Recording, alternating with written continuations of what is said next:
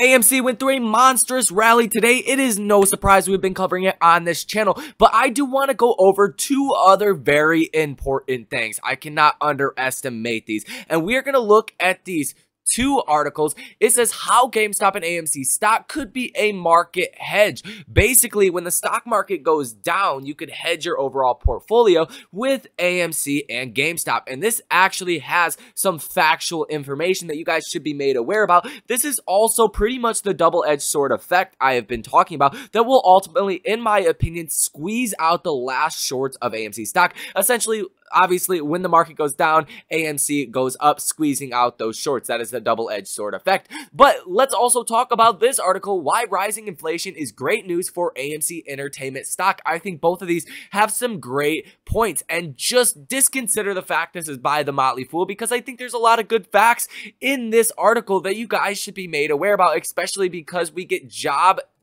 data coming on Friday and inflation numbers coming on Friday. So this could ultimately be very important for AMC stock. So let's get into it, guys. Drop that like on the video, subscribe to the channel, and turn on that notification bell so you'll be notified every time a new video is uploaded. Now, let's first off start with how GameStop and AMC stock could be a market hedge.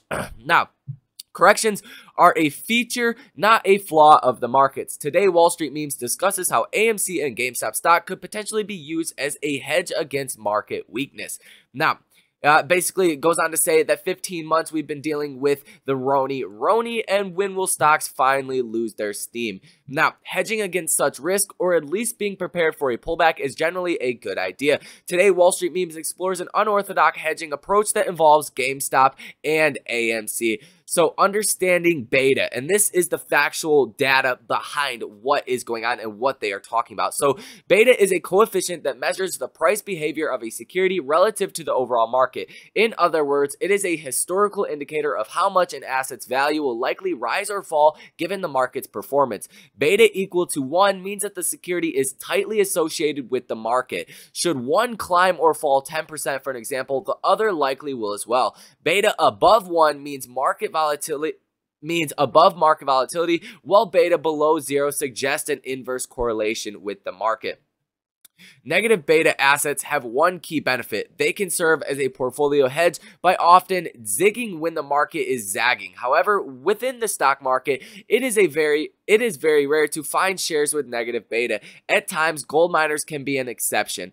Outside stocks, treasuries are often inversely correlated with equities, as we do know. Now, all of GameStop's peers, different stocks that are like GameStop, all have a positive beta. So that is pretty much telling you that it will correlate with the markets. Now, obviously, GameStop at a negative 6.8 beta, that means it's going to inverse the market. So eventually, when the markets do start to come down, which I think, like I already said, will be one of the things that drives the last shorts of AMC stock. Once we're multi-$1,000, multi-$100 price points, I don't know where the price point is going to be, but ultimately drive them and make those big shorts cover on their short positions. Now, AMC also has a negative beta, negative 4.2.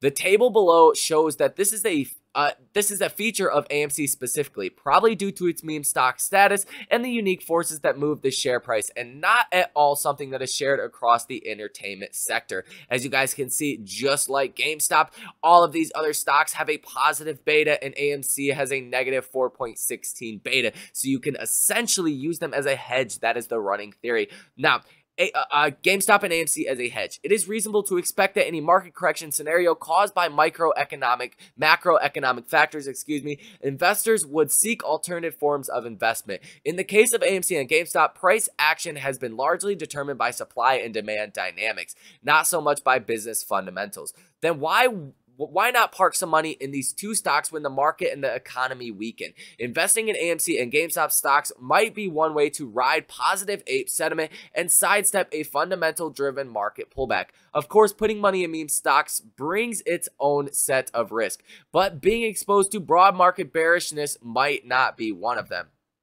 Twitter speaks. Yeah, they basically did a poll, and that is all you guys need to know from that. Just validating the whole negative beta thesis that we have been talking about for quite a while here on YouTube and on Twitter. Now, why rising inflation is great news for AMC Entertainment stocks. The theater chain can raise prices for goods and services without losing too many customers, if losing any at all. Now, key points. Higher consumer prices can help offset high fixed expenses. The BLS reported consumer prices rose by 5.4% in the last 12 months. I cannot read today, so my apologies. AMC stock price is up nearly 2,000% this year. So it says, inflation is a consist term representing the measurement of price changes over time.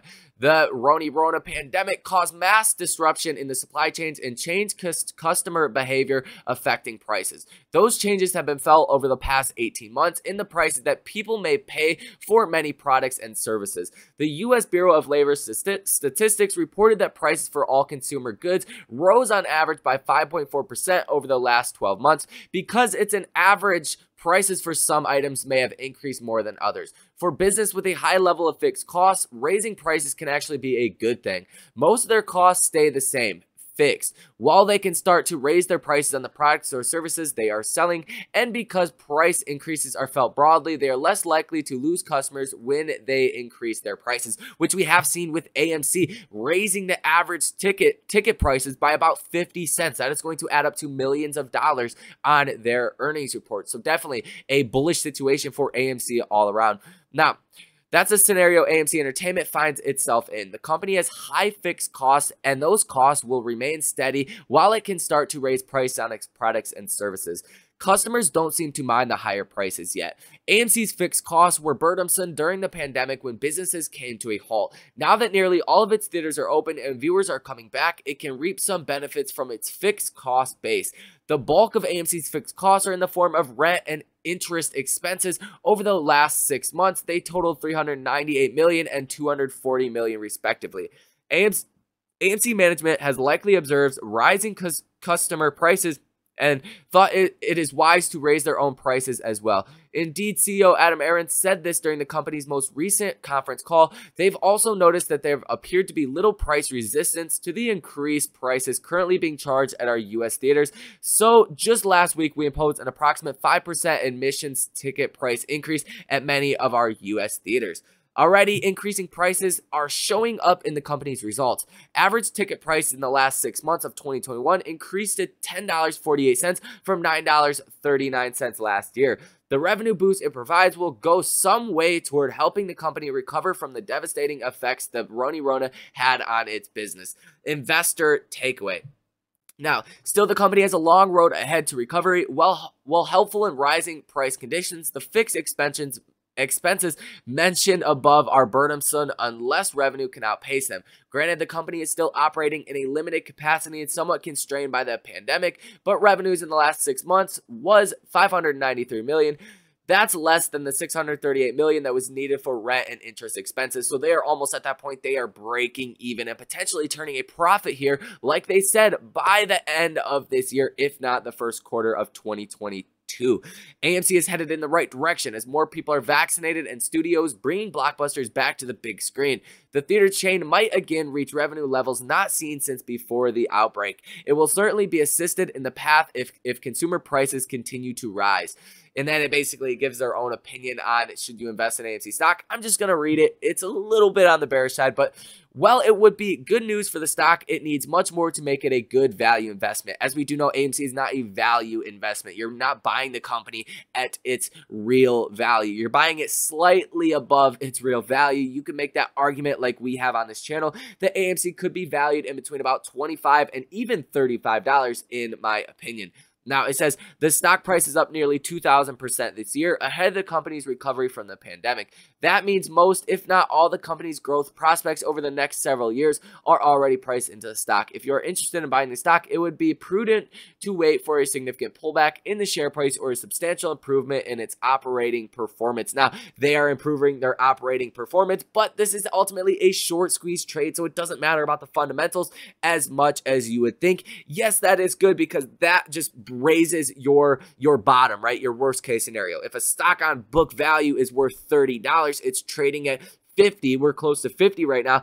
Pretty much your worst case scenario is going to be about $30 per share. So obviously, worst case scenario, in my opinion, on AMC stock is about $30, even $35 per share when the dust does settle. But we have a short squeeze first before we talk about the dust settling whatsoever. So drop that like on the video, comment down below, subscribe to the channel, turn on that notification bell, all of that good stuff. You guys already know the deal. Also, check out the 4 links linked down below in the description. There is a free AMC Discord chat. Definitely highly recommend you guys jump over there. There is also a link for the buy and sell alerts. We have been killing it with a lot of casino trades recently, hitting one for over 200%, another one up about 75% as we do currently speak. We've been taking profits on a lot of trades as well.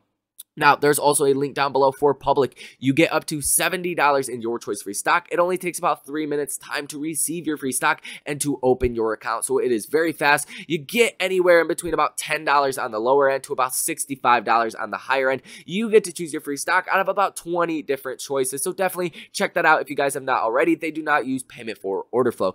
Also, check out the link down below for Webull. Get up to $100 or get up to $2,400 in free stock when you use the link and deposit $100 and fund your brand new Webull account. Now, they do use payment for order flow, not as much as Robinhood, but they have a setting in Webull where you can turn off the availability for Webull to lend your shares out to other hedge funds, institutions, market makers, brokers, whoever they are. So definitely check that link out as well. Now, I just want to say thank you guys for all the support on the channel. I love and appreciate every single one of you guys. So that is going to do it for this video. I will see you guys in the next one.